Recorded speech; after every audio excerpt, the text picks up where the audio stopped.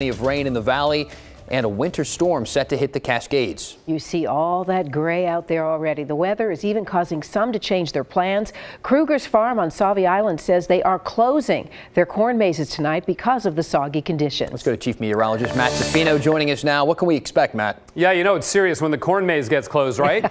All right, up at Timberline, this is live. This is not some washed out background. This is what it actually looks like from our camera lens. Up at Timberline Lodge right now, the lens is just coated. It's only 31 degrees. The wind's not too bad right now, just 13 miles an hour, but it is going to be coming down in the Cascades overnight tonight. This is also live a minute ago from Crater Lake. I could see Wizard Island with new snow on it. Not anymore. 30 degrees down at Crater Lake.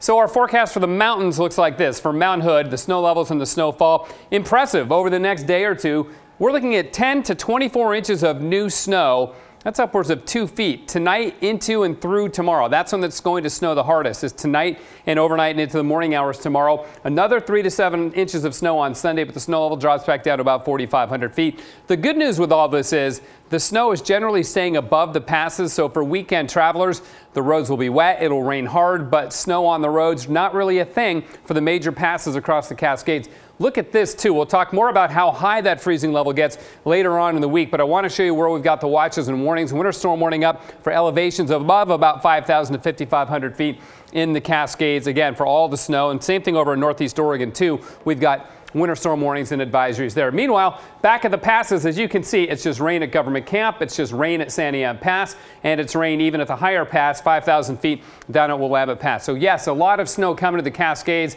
but unless you're up above 5,000 feet and way above the major roads, it shouldn't be a problem. Back to you. Matt, thank you.